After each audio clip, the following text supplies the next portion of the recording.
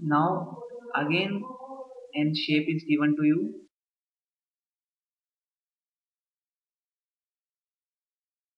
This is the half circular shape given to you, and we can A, B, C, D, E, F, and again A. Now the current flowing in this section is shown in this direction. Okay. Now the magnetic field in this center will be O. This is the center of this two circle. So now you'll have to find the magnetic field, total magnetic field at center. So here magnetic field BO due to AB equal to magnetic field O due to DE part is 0, because O lies along the wire AB and DE. Second, B due O due to BCD. Okay. Now the current is flowing, and by using right hand thumb rule we can find that the magnetic direction of magnetic field will be downward, means into the plane. So and the value will be simply mu naught I upon 4R, and it is downward. So by using cross, this is the simple. Let this radius is R2 given to you, and the radius of this upper circle is R1. So this will be mu naught I upon R2, and the simple B naught due to wire AFE.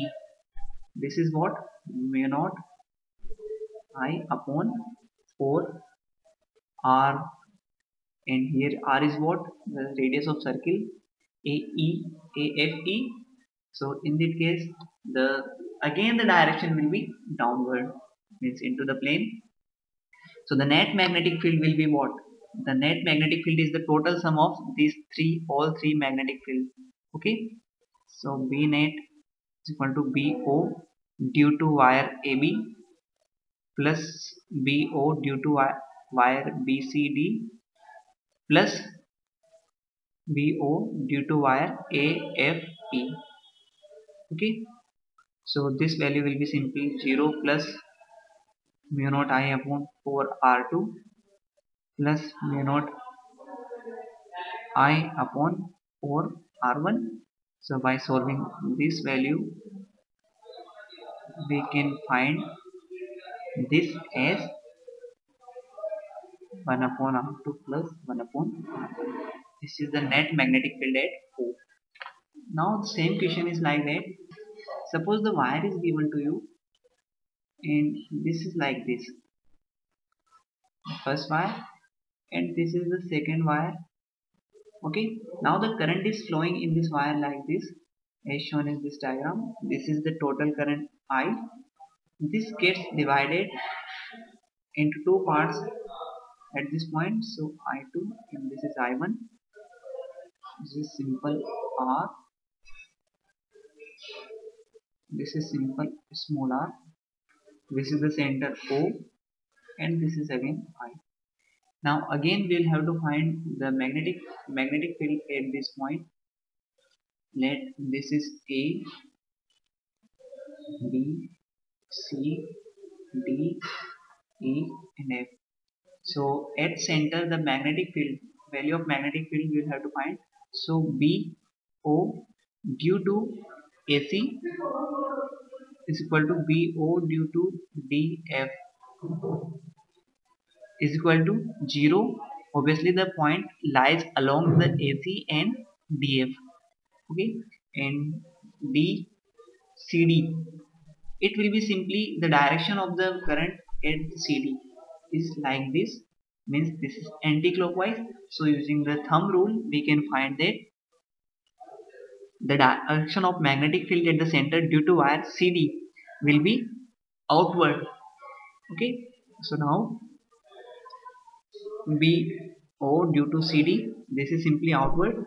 So using this mu naught I upon 4 R, and this is outward means simply by showing a dot here, and again BO due to BE.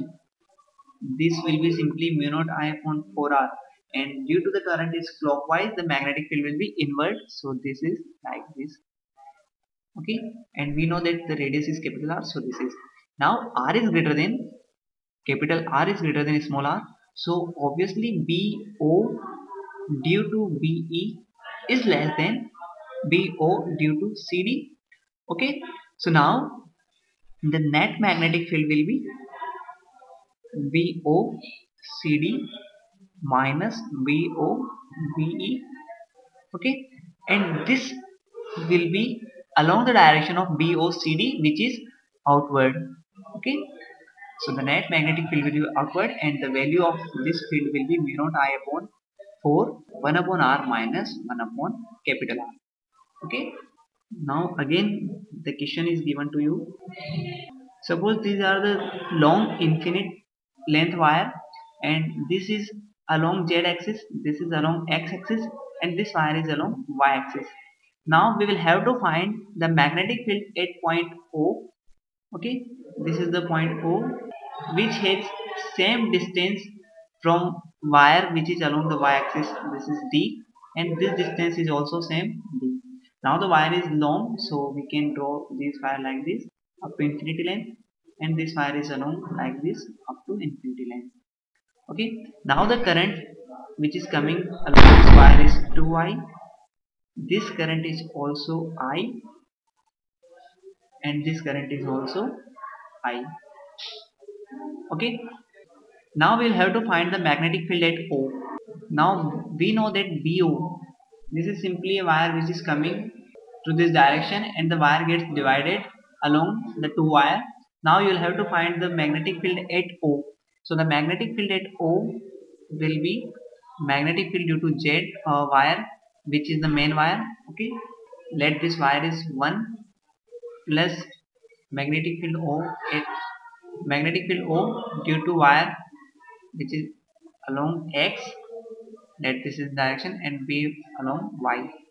This is 0 because the point is lying along the length of the wire. Okay, BOX, this is simply what? Mu naught I upon 4 pi, and what is the direction? This is simply outward, plus mu naught I upon 4 pi D, this is inward due to the wire Y. Okay, so now the net magnetic field will be 0, plus we can write it down as mu naught I upon 4 pi D minus mu naught I upon 4 pi D, and overall if I can assume dot, so this will be totally 0, means the net magnetic field at point O will be 0. Now coming on to that question, a proton is moving with velocity v, which is given to you 10 raised to power 4 meter per second. Okay, magnetic field which is given 5 Tesla. Now this is given that this is simply proton, and now this is given that the velocity is parallel to magnetic field.